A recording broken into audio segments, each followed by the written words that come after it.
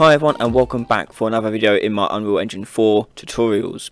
In this SnackSize video today we're going to show you how to render out a video, and the reason why you may want to do this is if you're making something like trailers or demo reels to show other people, and it's a very useful feature and quite simple to do actually. So let's begin, shall we? So I've opened up my project here, and all I'm going to do is I'm going to record some footage of some camera going through the scene like so. Alright, so to do so, you go up top here where it says cinematics. I'm going to click on the arrow here and I'll open the add level sequence. I'm just going to ask you to choose where to save it, and I'm going to save it there in the root of the content folder, and I'm going to call it let's call it video output. Save. Okay, so here's my sequencer. Sometimes it may be disconnected like so. I particularly like to keep it down here. That's just the way I like to work.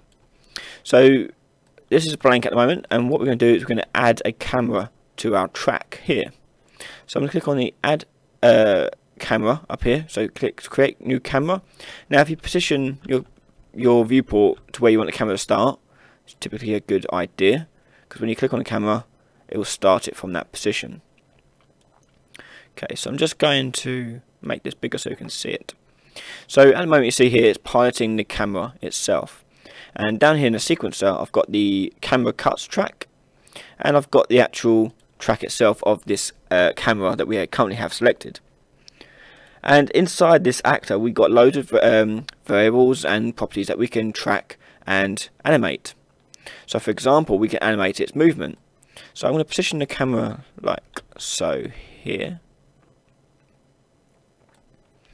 and I'm going to click on, make sure my timer here is at 0, like so.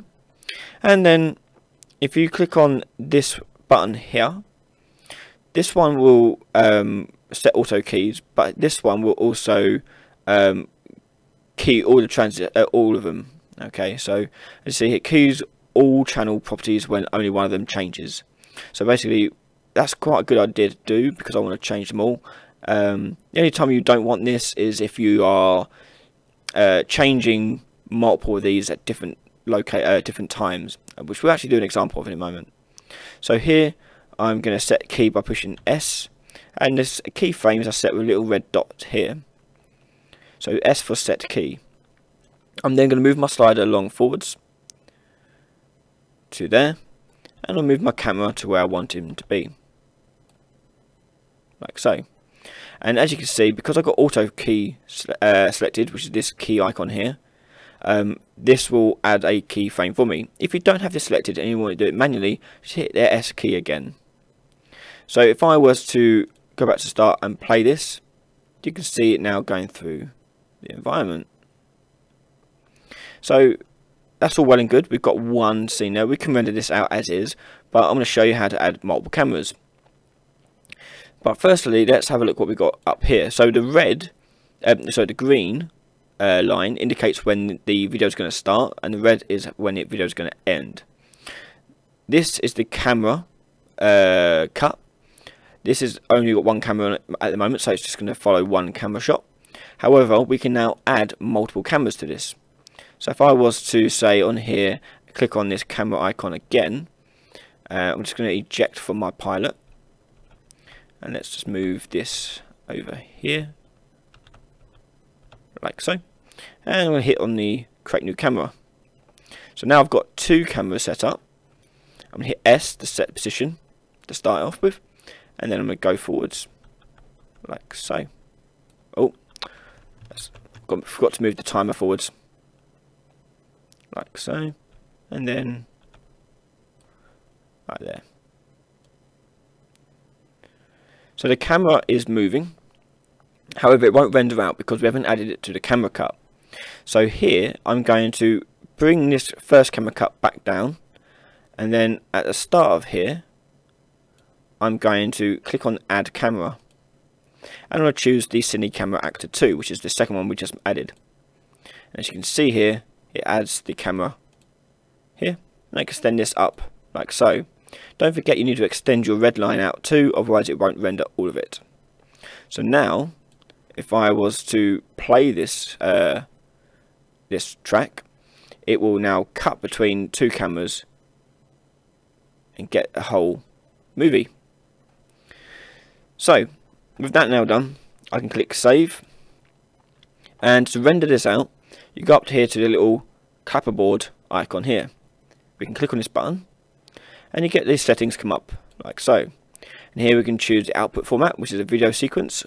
If you want, you can do an image sequence as well, so you just get a sequence of images showing the whole video, because the video is essentially just a load of images like a Flickerbook style. So I'm going to leave this as a video sequence. The frame rate, whether you want to do 30 frames per second or 24, like a traditional movie, or if you want to go up to 60, like a game frame rate, that's totally up to you. I'm going to leave it at 30. Resolution is what it is. Okay, you can make a custom one. So you've got normal 1080, and you've got a kind of 4K down here. Video encoding. You've got more options here, by the way. If you want to have a look around, you can see there's more here. Video encoding, we want to use compression, because otherwise the file will be massive. And compression quality, so if you were to decrease this, your file size would be better, but you'll lose quality, and increase it, better quality but bigger file size. The main thing you want to change those output directory is to choose where it's rendered to. I'm going to render this to desktop, and here's the file name format. So when it's in curly brackets, that is like sort of a variable for the name of the file. So this will output the name of the world, in this case third person example map.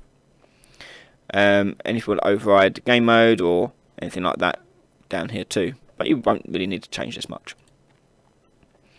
And you've got some further options down the bottom here which allow certain things to happen. So if you want to show the HUD, for example, you can show the HUD.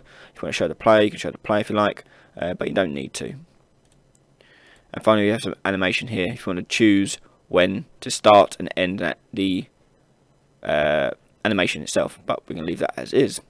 I'm going to click capture movie, and it will ask you to save it, and you'll get this little preview window which is rendering out what it's previewing at.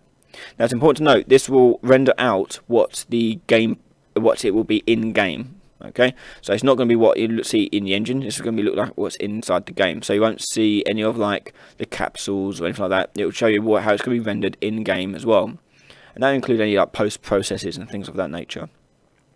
So you just saw there the camera cut, and it looks kind of slow and jumpy. That's because it's rendering photos and not actually the image. So I'm going to click on here, and I'm going to open up my video, and there you go. Very simple video, but it gets the job done. And so you can add as many camera cuts you'd want to this thing. If you want a bigger space here, we can zoom in and zoom out down here, and we can also increase the size of our timeline by dragging on these numbers at the bottom. And there you go. That's how you capture a video. If you like this video, please give us a like and subscribe to the channel. And don't forget, you can watch other videos and exclusive videos and join our Discord by heading over to Patreon and support me just like these people have. Big thank you and shout out to everyone that has helped me so far. And yeah, I'll see you next time. Bye bye.